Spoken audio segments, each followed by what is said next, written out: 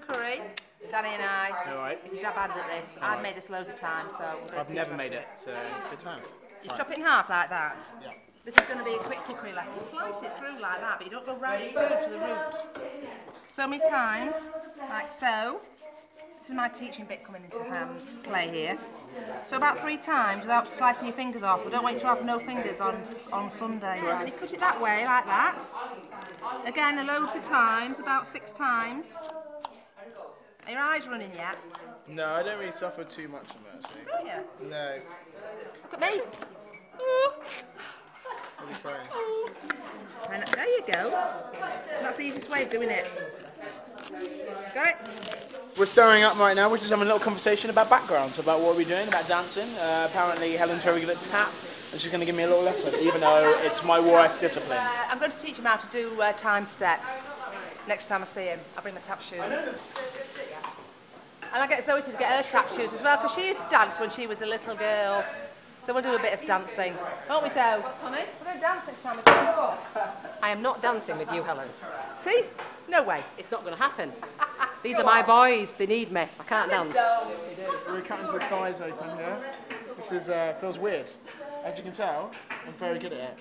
I'm not actually good at it at all. Look at this. It's quite tender. Right. So I need to use the scissors. Right, a little bit of thigh in there. I like a little bit of thigh action. Right. So, Quartered mushrooms into the curry. Speed is good. Come on, Chloe. Smells gorgeous. We're going to put some balti. That's B-A-L-T-I.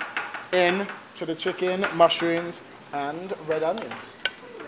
It's going to give it that lovely sort of warm flavour. Really, what you need when it's sort of that sort of autumny time. You know what I mean? And sort of getting into those winter evenings, you kind of need that sort of nice, warm sort of feeling and stuff. And I think this is a great way of doing it. You know, have a nice chicken. It's going to fill you up and it's going to keep you warm for the rest of the evening. Okay, so we're just adding in some coconut milk as well, which is quite nice. It's just lovely. Love that. Gives that mild kind of feeling, you know. When with curries, everyone thinks the curries are going to be really hot and spicy, but you don't have to have them hot and spicy. A little bit of coconut milk just kind of helps it just sort of chill out a little bit and not be so, because I'm not very good with the spice, so you don't have to be either. The bananas go in here. It's inside my fish bowl. The banana goes into the curry to finish it off and thicken it and give it a bit of an extra flavour. Thicken it up. But I was just saying to Danny how organised he is. He does all the washing up, cleans up after himself. He says it's because he's a teacher and he has to be like that. My team partner is washing up again. He's always washing up. I'm not washing up and just... Daniel, stop washing up! You're obsessed! I know!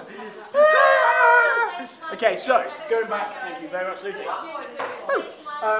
Going back to what we just made in the curry, it's nearly done, it's nearly there. So we've just added the banana in there. You might think that's a bit weird, but it just gives that kind of nice thing. It thickens it up a little bit. Here's Joe McCarthy. It just thickens it up a little bit and just makes it kind of nice and sort of wholesome.